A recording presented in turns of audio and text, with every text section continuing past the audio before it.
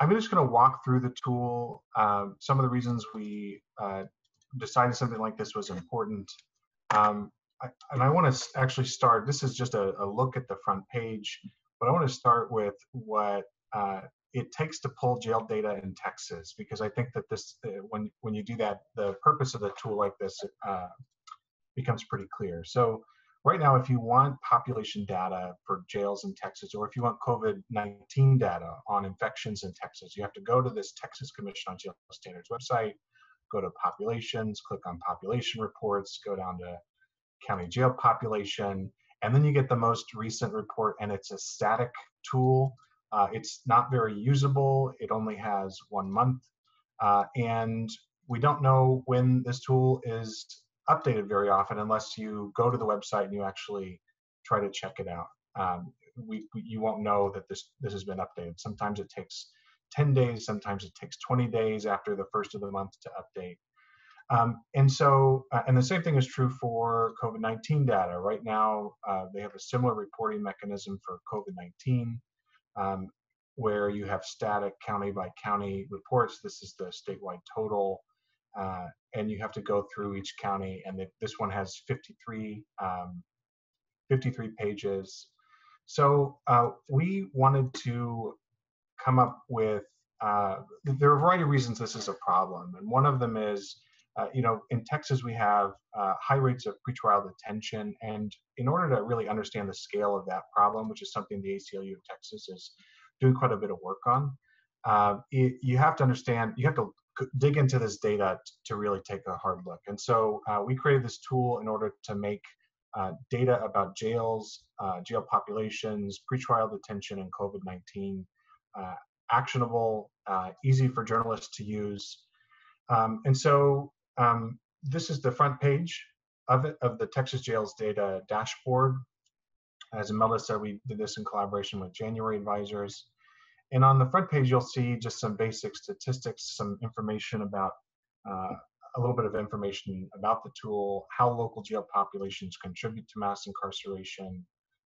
Jail Dashboard also has how jail populations have changed over time. And it has a link for advocates to take action when they look at this.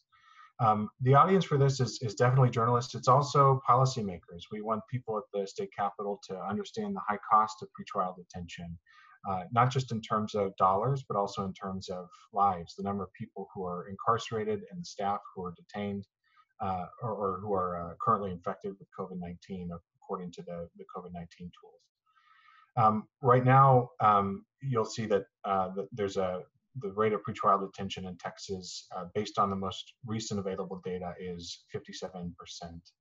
And we'll go into that data a little bit more. So I just wanted to walk you through a couple of the other tabs. First, you can see a county by county comparison.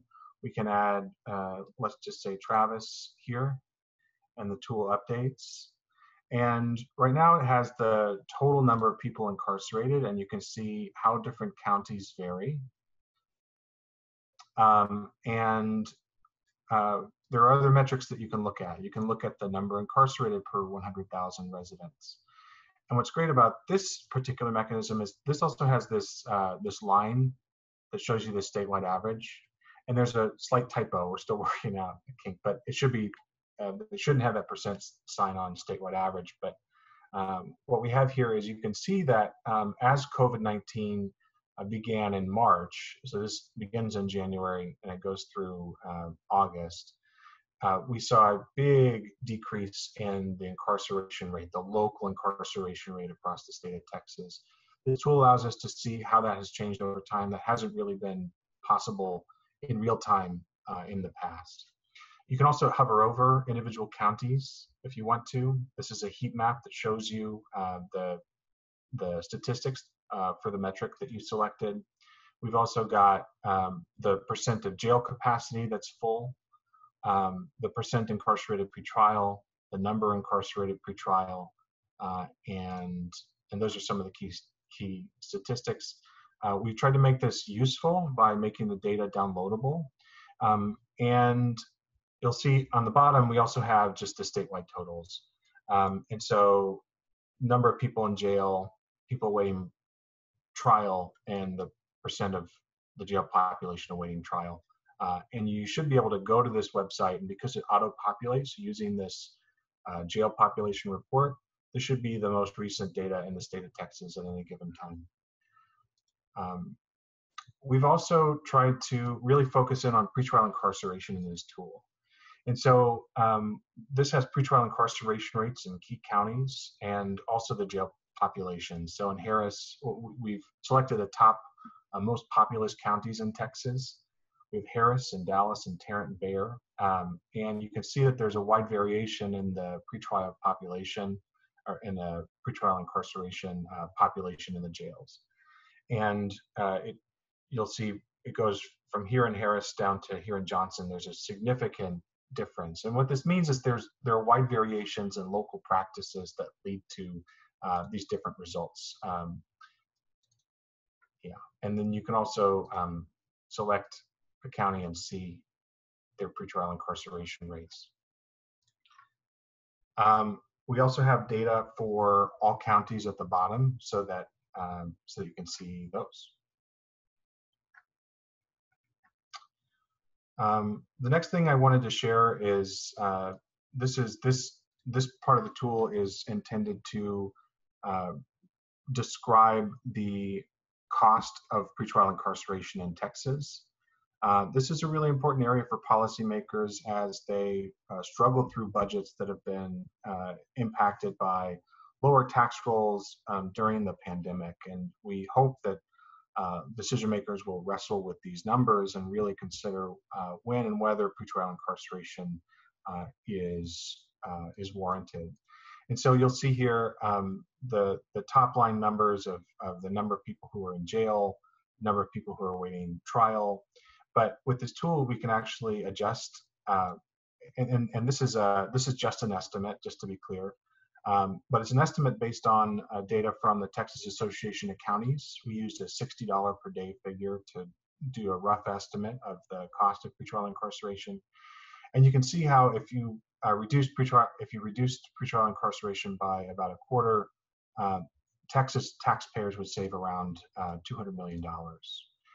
You can also do this at the county level. So this is statewide data, but you can go through here and let's choose Blanco County. And you can see that we have a slight grammatical error, but this is the basic information that we hope you will find helpful. The last tab is the COVID-19 tab. This one, we are building a data scraper out, but it's pulling data from the Texas Appleseed. They've been a great partner in this, and we're grateful to them. It shows COVID-19 cases and how they've changed over time. You can select individual counties, like Travis, and it will get added to the list. These are numbers that are reported to the Commission on Jail Standards, and I want to be, we wanted to be super upfront that this may represent partial or incomplete data because not all counties, we've seen some discrepancies between what counties are reporting to the state of Texas and what the state of Texas has.